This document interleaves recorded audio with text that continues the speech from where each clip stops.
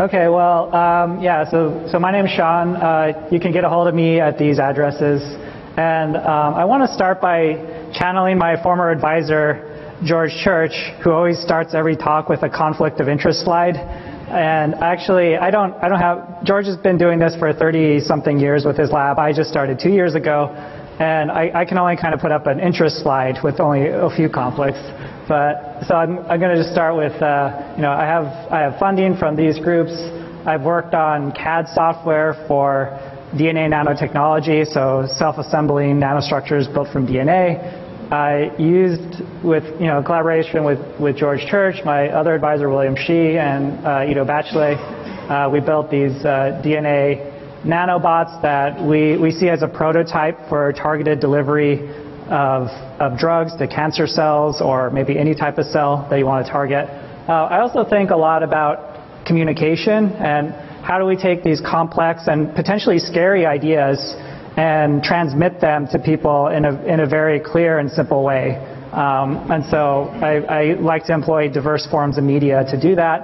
And actually, growing up in this kind of SynBio area, I was really inspired by people like Drew Endy and the whole SynBio community, which also includes George. And I was actually a mentor to the Harvard team for the iGEM competition in 2006.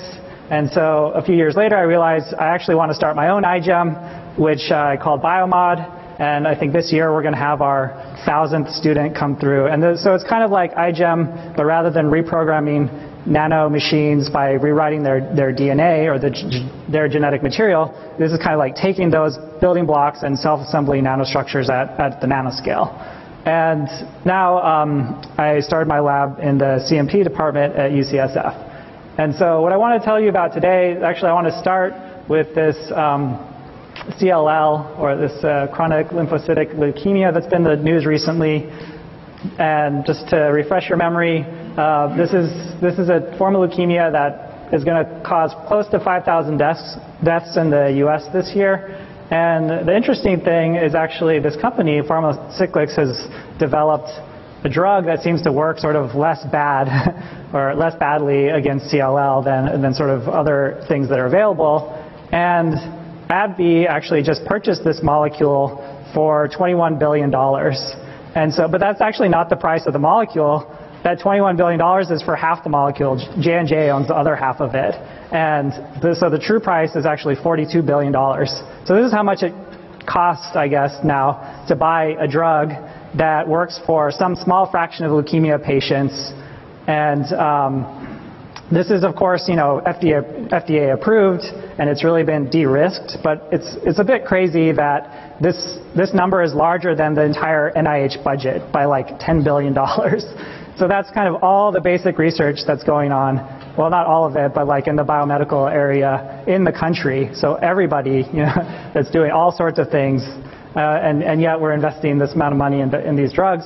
And then another interesting trend, which maybe fewer of you have heard about. Well, I think we realize that cancer immunotherapy is the future. It's on the horizon, and in particular these enzymes like IDO and TDO, which seem to suppress T cells in the tumor microenvironment, so kind of shut off your immune system when you have cancer. This company Flexus has been developing a compound. It doesn't have a generic name yet, but this it has potential to inhibit these enzymes and basically allow your immune system to do its job around your tumor, around your cancer cells.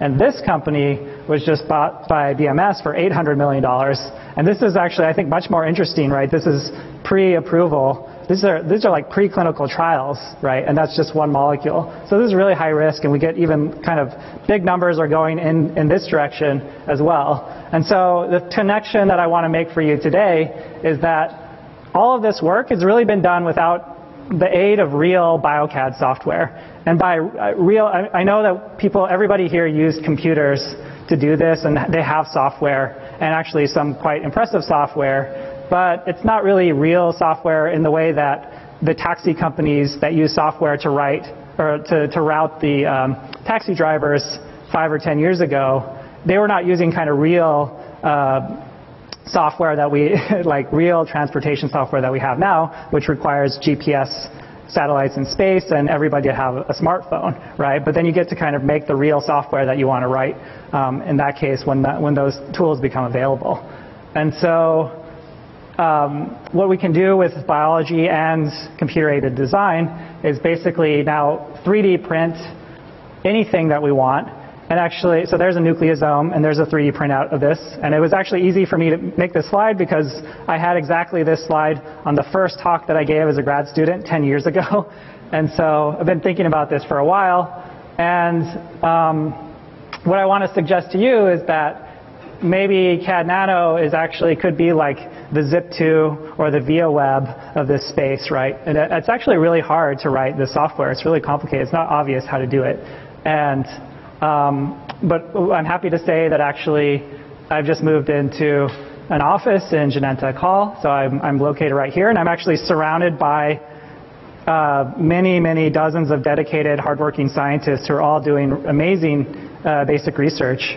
And they also don't yet have access to real CAD software. And so what I'm planning to do is actually collaborate with them and help them write that software that I think is going to be transformative for science.